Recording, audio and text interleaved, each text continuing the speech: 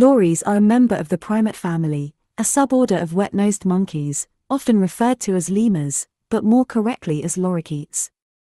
Nowadays, lories are becoming more and more popular as pets, and people often know little about them and fall prey to the momentary urge that occurs when they see the expressive eyes and intelligent expression of this animal's muzzle. It is common to keep a big fat lory, Nycticebus coucang, and a little lory, Loris tardigradus, as pets, which differ in size and coloration, but are similar in keeping, so let's talk about both of them. A fairly large cage or aviary and chinchilla aviaries can be used, is necessary to keep a lory in captivity.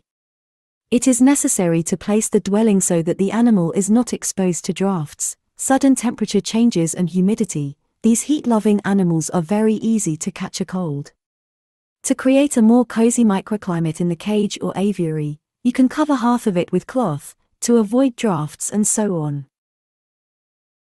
It is also necessary to keep in mind that loris can reach into the cage and may be poisoned by houseplants, get caught up in wires or cords, injure their limbs or be a victim of other pets or small children. Lories are nocturnal and quite secretive animals, so the cage must have a shelter, a house, in which the lemur will sleep or hide from enemies.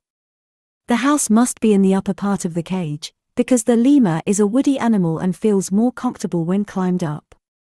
The lory's cage can be both rag and wooden or plastic. It can be different in design and size, but you shouldn't make it huge. The cage should also have all sorts of tools for climbing, for this purpose well-mounted branches from trees and wooden perches, which you can find in pet stores or make yourself. Wood absorbs urine, and loris will leave their scent marks on it, which is very important for animal, so don't wash it off, because it will stress the animal. Also thick ropes and rings made of ropes, you can often find such in pet stores. For dogs or parrots, are suitable branches and ropes must be set up, as the loris do not have a long tail with which to cling to vertical branches. If you are going to breed more than one individual, you should consider that conflicts may arise between lemurs. Although pairs or a male with several females usually get along quite well, there can always be situations where one resident of the enclosure will want privacy. When keeping several animals in one aviary, there is always a hierarchy. Weaker animals try to avoid possible aggression of dominant individuals and go to the lower part of the aviary when they feel threatened, trying to stay unnoticed. That's why it is important to have large open-air cage for several animals and also to avoid blind alleys and places where two loris couldn't give way to each other, which may provoke a conflict. To avoid confrontations, you will need to make a separate house for each species. Lories are curious and clever, so lock the doors of their cage. An escaped lory is sure to get into trouble. In their natural habitat, lories eat insects and other small prey such as small reptiles and birds, as well as various plant foods. Some studies have shown that lories in the permanent Malaysian population specialize in a high-calorie diet consisting of flower nectar and tree sap, which they extract by gnawing on tree bark. This may be the reason why some captive specimens actively gnaw on branches in their enclosure.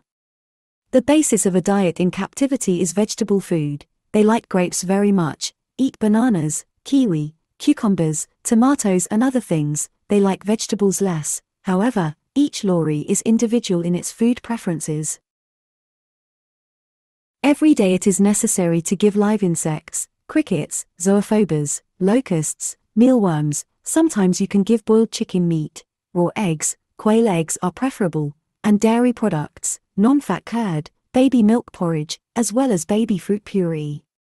Insects should be purchased from specialized stores, specially bred for feeding purposes, and in no case do not feed cockroaches caught in the kitchen, as they can be carriers of infectious diseases, helminths or poisoned insecticides.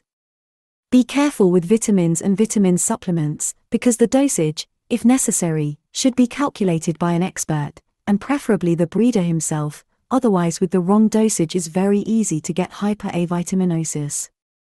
Very common mistake is to feed lory with sausages, buns, yogurt and other goodies from the table, which they like to eat, but this diet leads to various diseases, especially of the digestive system. From feeding mostly soft foods, mashed fruit, bread soaked in milk, etc. You get plaque on their teeth, which turns into tartar, which causes their teeth to loosen or fall out. Lories tend to refuse to eat food because they cannot eat solid food. Insufficient intake of minerals and vitamins with food aggravates the severity of the disease. In these cases, it is necessary to carry out a comprehensive treatment under the supervision of a specialist.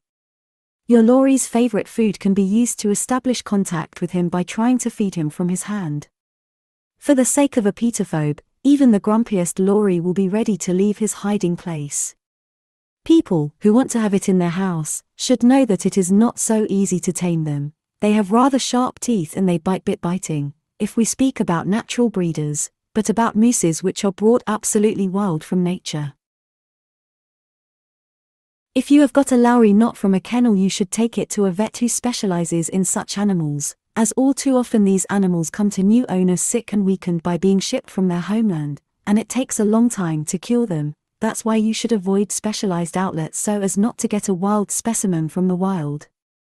Nowadays lories breed well in captivity. You can buy them in our kennel or from specialized breeders.